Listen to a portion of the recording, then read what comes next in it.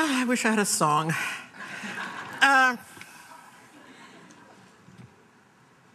It does occur to me that it's good to remember that some things have changed over the years. So for a moment, looking back over time, I remember that when I was born, the majority of Americans did not drop into high school. I think it's well to remember that we're engaged in a relatively novel experiment. And I think we've are playing with it in many wrong ways. But I think it's worth remembering that I am old, but I'm not ancient.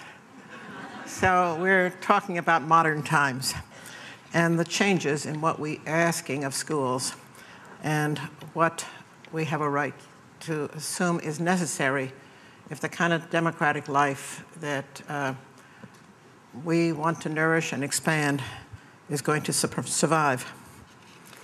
The idea that the controlling purpose of the public incarceration of its young for, in the beginning, 6 or 8 years, then 10 or 12 years, and now 12, 14, 16 years, needs some justification. At very least, the kids have to know why, although they committed, as far as they know, no crime, we are, in a sense, locking them up for 5, 6, 7 hours a day during the most lively, imaginative, healthy years of their lives. And like most of the conference goers here, they do comply, they generally do come to school, but like us, they are mostly interested in the breaks. That's where they hang out, that's where they find their friends. They can discuss who will eat lunch with whom, what are you going to do when school's over. And in between these breaks, they go into these rooms and then rush out as soon as they can. And at the end of the day, as we've often noted, if you ever stand outside of school, they leap out of school full of energy for the real world. And following them about a half an hour later, the staff droops out, exhausted. And wouldn't it be nice, I think, if the kids would leave exhausted and we would leap out full of energy? Or at least there was something closer. So I have 2 points I want to make about our insanity. One is about how hard it is to develop democratic habits.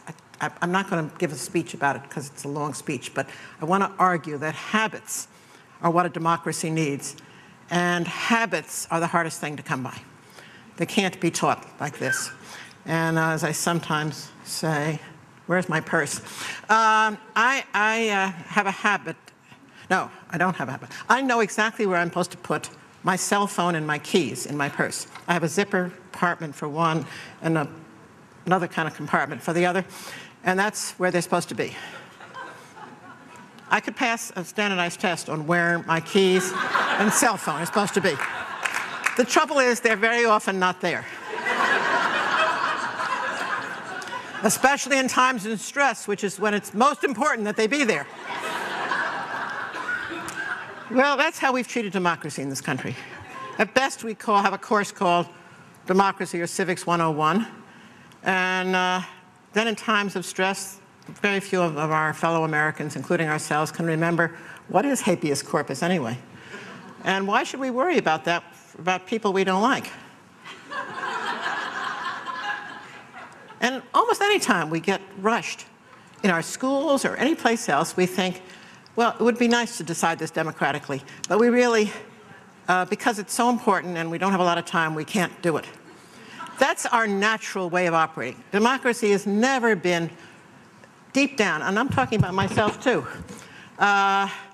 You know, as the principal of school, if there are times I fudge on our democracy, and it's precisely at the moments when it's most important, not least important. Because the habits of democracy are not intuitive, we're not born with them. They're as counterintuitive as modern physics, and they need many years of practice.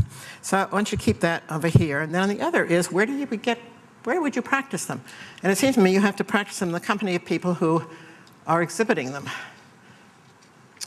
That is a dilemma. I mean, that's always been one of the great dilemmas about human change is how do you get this generation to do what the generation that's teaching them how to do it differently isn't doing themselves?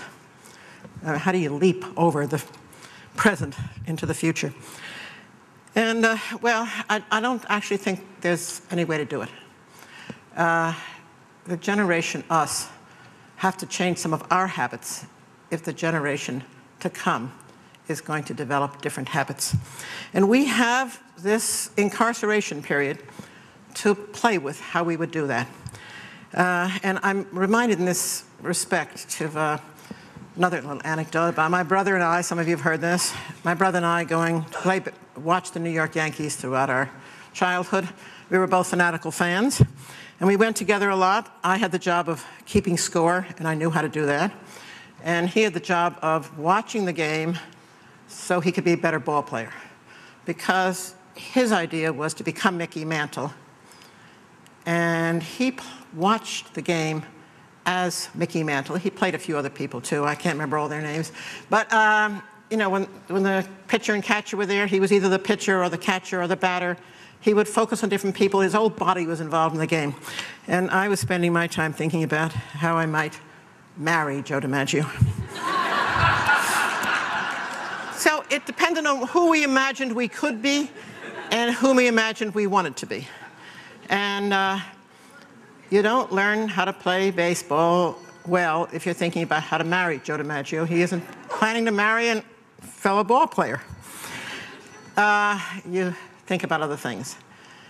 So that notion that the company we keep has to include people we would like to become and could imagine we could be, and who we develop, and incorporate their habits almost by nature. You know people who, when you listen to them talk, you know who their mentor is. They've got some of the hand movements. They have some of the body style. They haven't done that by taking a class on it. It's because they have tried to imagine themselves into the roles of others. And certainly almost no kids have ever experienced in school an opportunity to watch an adult community that practices the habits of democracy and who learn from their habits what it might be to be a powerful member of a powerful community. And I heard some kids talking, just reminded me so much, on a radio show that was entitled, these were dropouts, and they were asked the question, did they ever know anybody who graduated college? And the dropouts, one after the other, said no. And I'm sitting there thinking, why doesn't he pursue the question? Because they all went to school. They dropped out, but they went to school for 8, 10 years. They all had teachers. All those teachers had college degrees. What do they mean they didn't know any adults with college degrees? And then I thought, of course, the word no, they didn't. They didn't know any of the teachers they'd had. Maybe they knew the kindergarten teacher a little bit. But since then, they probably didn't know any of the teachers they had and didn't know them in a way that I'm talking about. They weren't in keeping company with those teachers in a community of adults that included their families, their teachers, and themselves. And if we had sat around and tried to design schools, individual schools and a school system, least likely to enable kids to learn the habits of adulthood from adults, and that those habits had ones that we cherished and believed essential to a democratic life, we would have created the school system we now have. It's almost impossible, I think sometimes, about how long the passing period is in high schools, even good ones.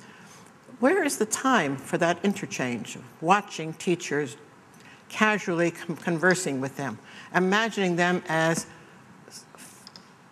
yourself as an intern in their world, a novice at being an adult. And we have organized from start to finish so that teachers don't get a chance to look at each other that way. Novice teachers aren't learning from expert teachers. Novice kids aren't learning from expert kids. In fact, we're kind of afraid to have little kids in the presence of older kids. Parents and teachers alike, if I tell them our building has an elementary school and a high school's first reaction is, oh dear, is that safe? Instead of looking at our older kids as the source of safety for young kids. And if that doesn't make sense to us, said there's something terribly wrong here, that little kids have first to be afraid of older kids, who should in fact be the ones they look to as who they will be. And we have walled them off from each other. We put all the 5-year-olds here, all the 6-year-olds here, all the 7-year-olds there. And by the time they get about 10, we put them in another building as far away as possible with different entry and exit times so they're not likely to bump into each other. There's a statement underneath there that we need to rethink. And as Nancy Sizer reminded me, there's a way in which we have organized society, and probably the first human society in the world that ever had this idea, that the closer young people get to being grown-ups, the fewer grown-ups they should keep company with. That's, no matter what our values were, that's insane. And for creating a democratic society, it just plain won't work. And the constraints that keep us often from challenging that in our position as teachers and principals. She's my timekeeper. Are real and powerful. And I don't for one moment think, however, that in the meantime, until we get those constraints changed and those policies changed, we should ever say to ourselves, well, that's the way it is. What can I do about it? Because my school runs this way. My old mentor, Lillian Weber, said there is always a little crack somewhere that you can widen. And as we wait to widen the cracks in the larger society, we have to keep widening the cracks where we are. Thank you.